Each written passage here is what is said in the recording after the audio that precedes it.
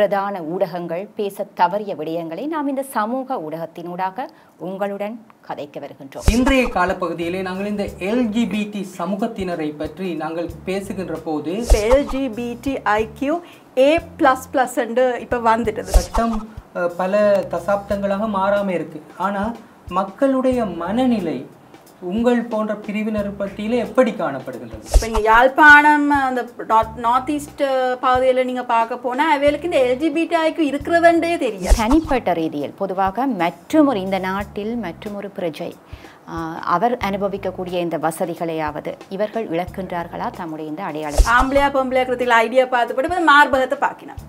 இதுதான் சரியான பிரச்சனைகள். இந்த ரெஸ்பெக்டோட வெளியால் வந்து நான் இப்படி என்று சொல்லி வரக்கூடிய சந்தர்ப்பங்கள் எல்லாத்தையும் இந்த COVID-19 துளைச்சி. நாம் உண்மையை தேடி நிகழ்ச்சியூடாக ஒன்றாக இணைந்து அதற்கான விடையை தேடிச் செல்வோம். வாருங்கள், நம்மோடு இணைந்து சுவாசிப்போம்.